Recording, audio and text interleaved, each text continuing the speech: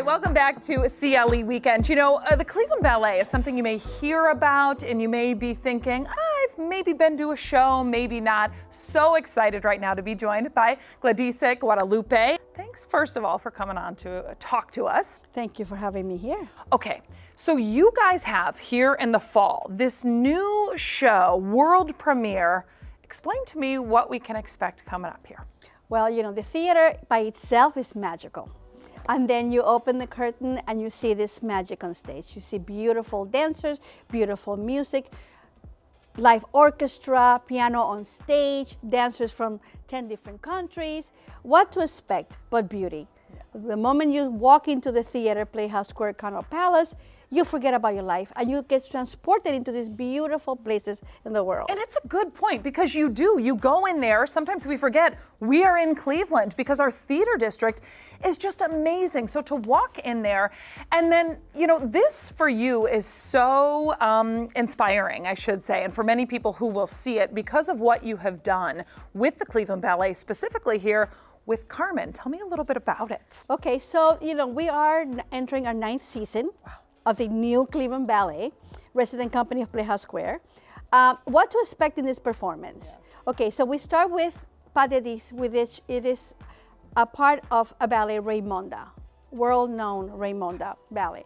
Then we have a world premiere of Nocturne, of Chopin music, play piano music on stage with dancers. And then we have the story of Carmen, also with orchestra. So what to expect? Passion, love, seduction, and everything. So this is a good date night then, because as you're saying this, I'm thinking, my husband, it would be kind of a good thing for us to do. Carmen, which is the story of seduction, story of love, you know, we all have experienced that stuff. We're flirting, we're dancing, there are gypsies, there's toreadores, there's majas, which is the most beautiful women in Spain. Oh. So it is, we have guitar player, we have an opera singer, we have the tenor. Well, yeah, the live music, I mean, there's a lot of different dance companies that are kind of going away from the live music, but and doing, you know, stuff on tape, but it is all live. It is all live.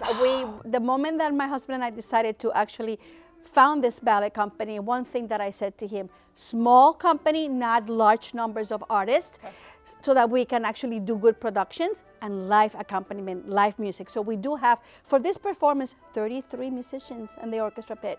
Wow. Yes. Okay. Now walk me through going through like a rehearsal. When you go in there, like what's your creative process to be like, okay, let's do this. Here's what I'm thinking. And then make sure they all know what your creative process is and what you want to see. The creative process, you know, this is my life. So it is, I don't want to say it's in my DNA, but it is kind of in my DNA. So I have ideas of what I would like to present to Cleveland. I've been in Cleveland since 1982, so I kind of know the audience, what the needs of the audience is, you know. So let's take just Carmen, for example. I read Carmen, the novela, when I was in high school in Puerto Rico. So this is long, you know, very long and all this stuff. You have a good history, yeah. Of course. So I know the story. So I said, okay, so we do not want to keep the audiences sitting for 2.5 hours. Okay. Because you don't want to do that. Yeah. You want to condense the story without jeopardizing the story, jeopardizing the content, yeah, you know, and doing everything. What do I get inspiration from? My dancers. I have the story, I look at the dancers, I listen to the music, and I start building. Do I change my mind? Perhaps, you know, but not. The one thing that I have learned is in order to appeal audiences, in order to keep the audiences engaged in what they're seeing on stage, you have to give them the true story, you know. So we've been successful so far, Jamie. Oh, I love that. You know, the success too is something that I want to see. We want you to see. Tell us, where can we go to get tickets to come and see the show? Well, you know, you can call 216-320-9000. That's our headquarters in Cleveland. You can also call Playhouse Square. You can go online, okay, you know, so it is very easy to get tickets. Yeah. And I think, you know, we are at a time in which the world is so chaotic. And, you know, to bring stories like that on stage, to bring to Playhouse Square, is the second largest arts complex in the nation. It is. It is phenomenal. My husband and I came from Europe just now. People know about Playhouse Square. People know about Cleveland Ballet. So why not go forget about your life and be enamored, you know? If you're looking for more information, then to get the tickets and go clevelandballet.org. Great spot to do it. So you know what? Today is National Guacamole Day.